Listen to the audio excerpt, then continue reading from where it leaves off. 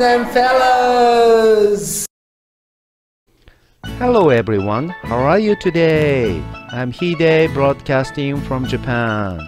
Today I'm going to introduce to you our new 10 characters from number 31 to number 40. Let's begin. Number 31, Medamas. He is one of the members of Medamas. When someone approaches the Dracula castle, people of his tribe appear to scare him. Can anybody tolerate the scary situation? Medama means eyes in Japanese. Number 32. He is Eye Boy. He is one of the members of Eye tribes. He is the boss of Medamas and Hairy. He doesn't look scary, but he has the most powerful magic power of a monster.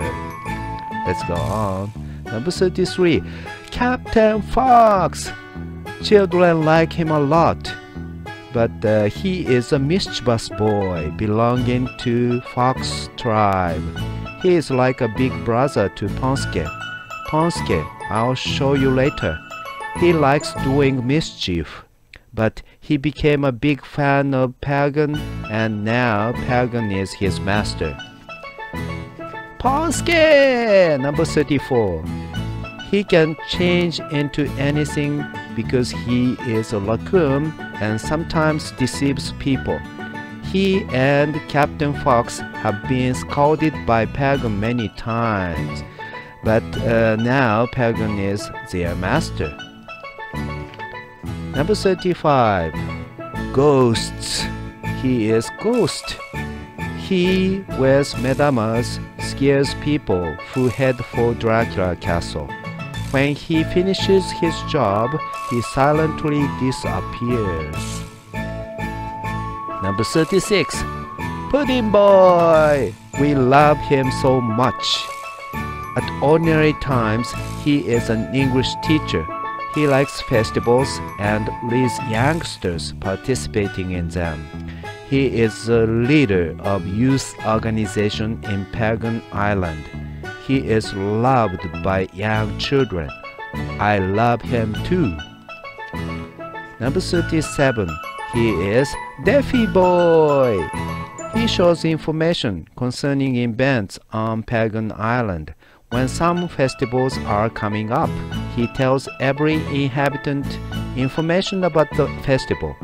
He doesn't talk much, but he shows the information on his information bulletin board.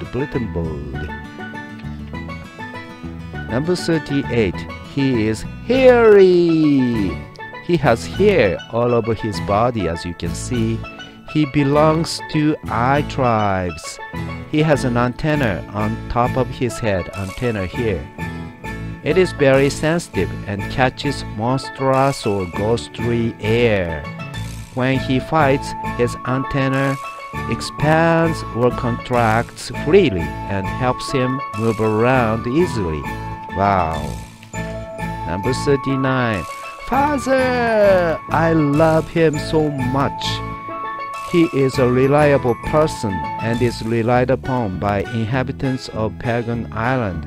He has a decisive mind and supports everybody with his big heart.